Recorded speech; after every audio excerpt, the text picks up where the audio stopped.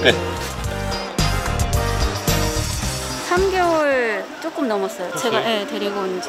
잠깐 가게 한가해서 요 뒤에 한 바퀴 돌고 있는데 뭐가 움직이길래 봤더니 조그만한 게 이렇게 누워있더라고요. 주변에 이렇게 살펴봤는데 아무것도 없더라고요.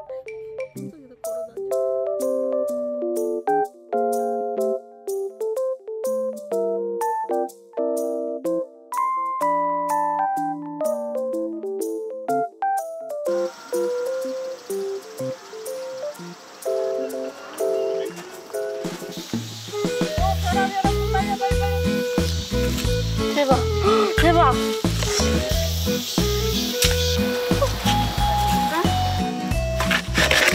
오!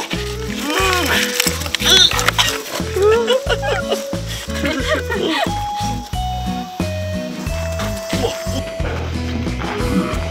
잡았어! 우와, 대박! 우와! 잡았어? 대박.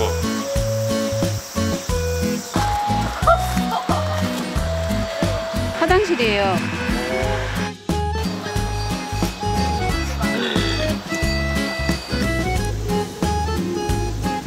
이거.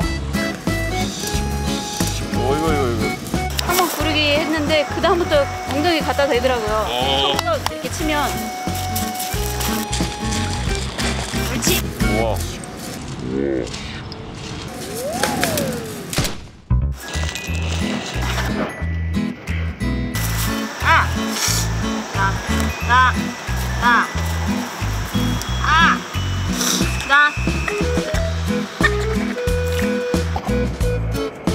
혼나.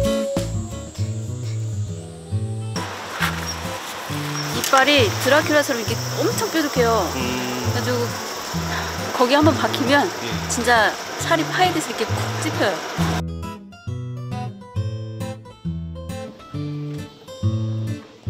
얘를 지금 어떻게 해야 되나 제일 큰 고민이에요.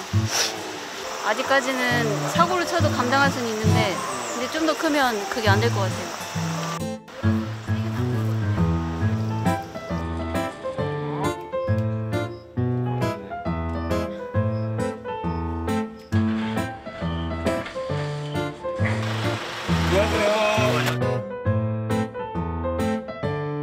연방아! 연방아!